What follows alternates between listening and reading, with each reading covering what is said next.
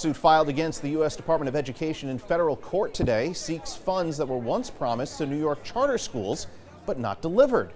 News 12's Dan Serafin has this story. 8 charter schools in all, 4 of them here in the Bronx, filing suit against the United States Department of Education. They say almost $1 million in charter school program funding was awarded to them, then taken away. So today, our families and our schools are standing up for kids. Congressmember Richie Torres joined administration and parents from 2 of those city charter schools at a press conference at Zeta Charter Schools South Bronx campus. Instead of supporting these 8 schools in a moment of recovery, the U.S. Department of Education has chosen to sabotage them. This is not a charter school issue. It's an issue of equity. And it's a glaring example of our schools and our students getting caught up in the wheels of bureaucracy.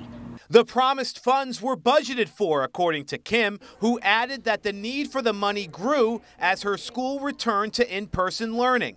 While we were hard at work reopening our doors to in-person learning, the federal charter school program grant funds that our schools had been drawing down on had been suddenly stopped.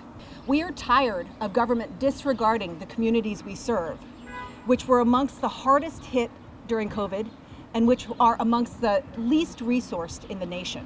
Parents who spoke today also wondering why these funds were taken away. I take the U.S. Department of Education's decision to deprive Zeta of its grant funding very personally. This funding could be going to critical resources for Zeta students, including Ethan and Ava. I do not understand why the Department of Education is taking away resources from my community's children. In Mott Haven, Dan Serafin, News 12. Dan, thank you. We did reach out to the U.S. Department of Education for a comment on this lawsuit. We'll let you know when we hear back.